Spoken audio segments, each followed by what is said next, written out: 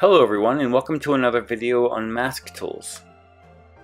In the recent update for version 1.6, there were several new nodes added, and in this video we're going to be focusing specifically on the Material Shader node. Now, the simplest way to define what the Material Shader node is to say that it replaces the principled BSDF shader. It has all of the essential inputs for PBR textures, but it also allows you to have a little more control over some of these post-processing effects, such as emission. You can also quickly add other effects such as Ambient Occlusion and Paint Alpha Transparency as well. And before we begin, I'd like to thank all of the users who have left really wonderful reviews for the add-on. Mask Tools has a growing number of users, and many of which have said really wonderful things, so I'm very grateful for that.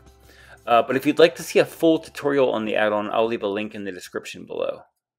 And in this example, I'm going to be using the Sci-Fi Rifle, which is a very low poly object, which means it doesn't have a lot of geometry, at least by today's game engine standards. The idea here is to get all of the detail out of the texture work. The first mask-based node is separating two sets of PBR textures, that is this gunmetal texture and this machine paint texture, and it's separated by a mask. The second mask-based node uses one of Mask Tool's metal presets.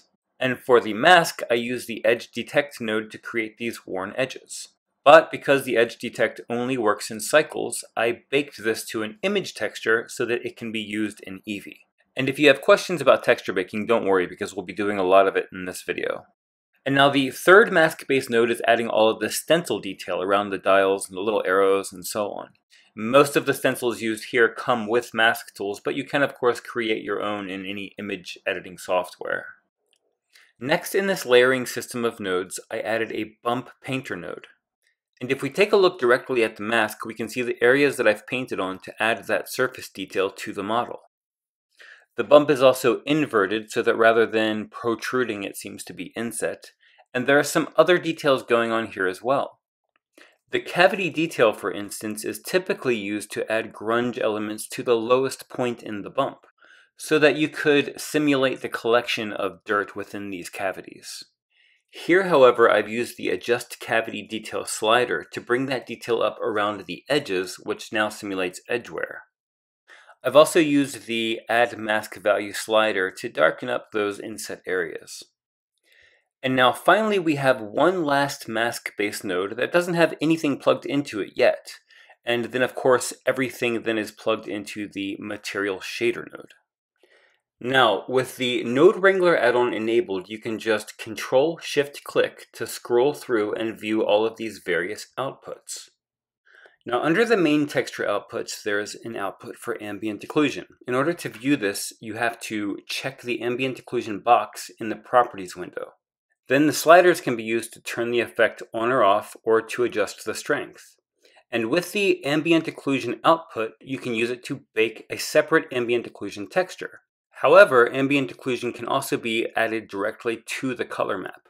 Below all of these outputs, there are two vector outputs. This is the vector normal, which shows all of the bump and normal map detail, and also a displacement output, which you would use for creating more high poly models or detailed models using height maps. But for more information on that workflow, you can find in the previous video, which again I'll leave in a link in the description. In this video though, we'll just be painting some emission effects and then baking all of our texture maps. So let's go to this final mask-based node that hasn't been used yet, and we'll create two textures. The first one I'll call Rifle_emission. And because I'll be using a little bit of bump, I'll click this 32-bit float box and I'll double the size of the texture to 2048. Now I can plug this directly into the mask input. Now I'll create a second texture, and this one will define the color of the emission. So I'll just call this maybe Rifle, or let's just call it Emission Color. And I'll keep the texture size the same. This will be plugged into the color input. Now finally, the mask output on that node will be plugged into the input that controls the emission on the Material Shader node. Next, I'll go to the Texture Paint workspace and make sure that I'm painting on the correct texture, which is this Rifle Emission. And by clicking on this little tab, I can enable face mask selection. And in the viewport overlays, I'll also turn on wireframe, which will help me to see which faces I want to select. Now, because most of the mesh is separated by seams, I can just hover over those areas and type L, and this will select them. Now, because I'm using the fill tool, I'll just fill in those areas with a value of white, and this will add emission to those areas. This becomes more obvious when I turn on the bloom effect in the properties window and then increase the strength on the material shader node. Now I'll switch from the paint fill tool to the paint brush, and that will allow me to paint some finer detail onto the model.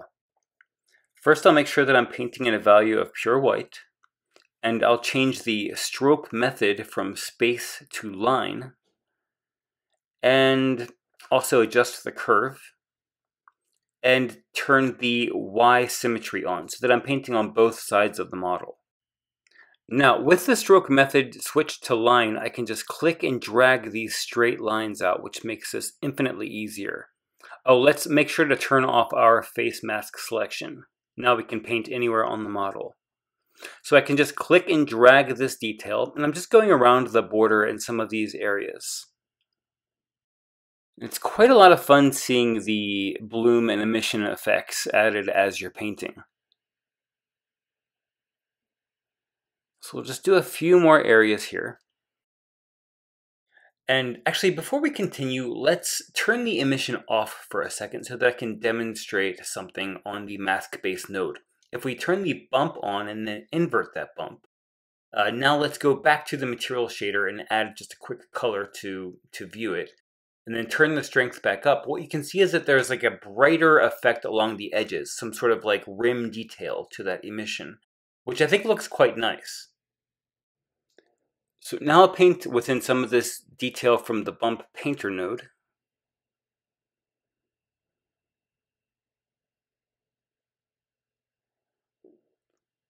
Okay, maybe just these final two. And then once this is finished, we can start working on the color of the emission. Alright, so I think this is looking pretty good. Let's go ahead and switch those settings back. So we'll take the stroke method back from line to space. And we'll switch to the emission color texture. Now we just need to plug the color output on the mask-based node into the emission color input on the material shader. And I'll use some contrasting but complementary colors to paint this emission, like this blue that we were using before, but also add like a really deep orange as well.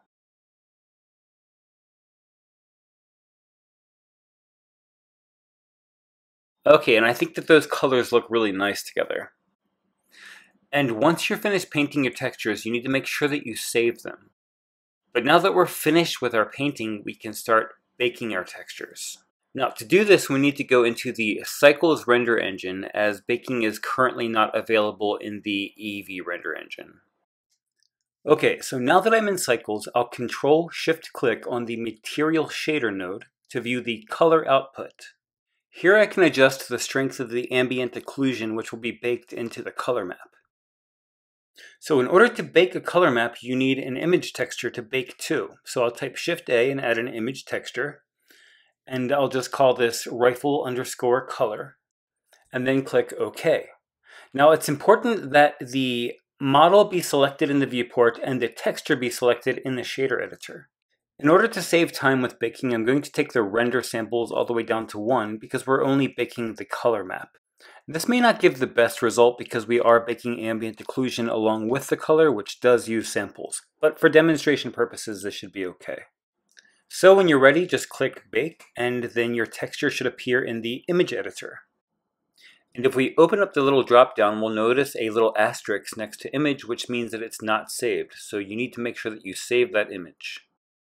Now I'll just move that color map to the side and create a new image texture, and this one I'll just call rifle_metallic. And then click OK. Now anything connected to the viewer node will bake. So if we just Control-Shift-Click on the material shader and make sure that our texture and object are selected, we can still just bake this under Combined and it will bake that metallic matte.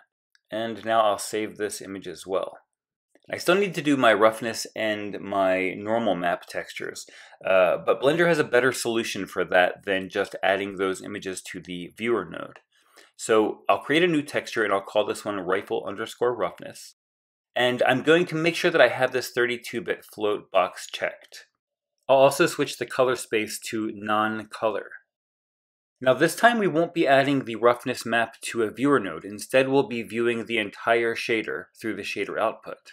So if I come over to my settings, I can switch the bake type to roughness and increase my render samples but still keep them rather low. So I'll just set them at 25. And now I'll click bake. So I can save this image and basically follow that same process to do the normal map texture. So I'll type Shift A, add an image texture, call this one rifle_normal. And once again, it's important to keep that 32-bit float checked and change the color space to non-color. Now I can change the bake type to normal, but before I bake that texture, I'd like to demonstrate one more thing because you're not limited to that material shader being the final material output. So if I add a principled shader, we see that the outputs on the material shader correspond with the inputs on the principled BSDF. And because there's already a normal map node built into the material shader, you can plug this directly into that principled shader. And this also gives you access to other features such as subsurface scattering, clear coat, and so on. The thing that I'd like to add is the Bevel Node, which can be dropped right into the normal input. This is an invaluable tool for objects such as this, which are intended for game engines. Now these very hard edges appear rounded and smooth. And now we're ready to bake that normal information onto a normal map, which we can do directly from the principled shader. So let's reselect that texture, make sure that our object is selected and our bake type is already set to normal.